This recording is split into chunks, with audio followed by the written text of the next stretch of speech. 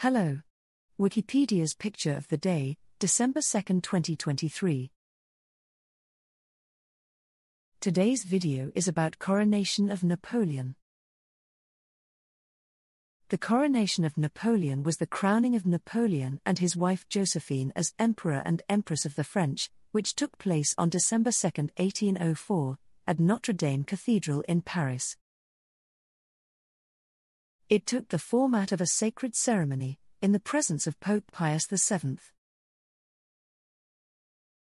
Preparations for the coronation began in May 1804, when the Sénat conservateur voted to change the constitution to vest the government of the French First Republic's government in an emperor, a move ratified a constitutional referendum in November 1804. Napoleon's motivations for being crowned included a desire for prestige in international royalist and Catholic circles and to lay the foundation for a future dynasty.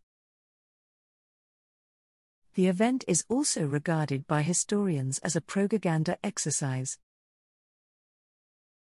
Napoleon's coronation was markedly different from those of the French monarchy and brought together various rites and customs, incorporating ceremonies of Carolingian tradition, the ancien régime and the French Revolution, with a highly luxurious presentation.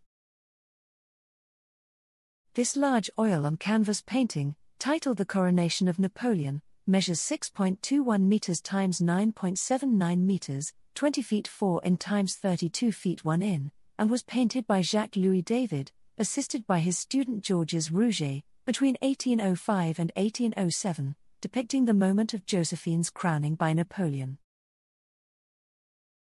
The painting now hangs in the Louvre in Paris. Thanks for watching. And don't forget to like, comment, and share.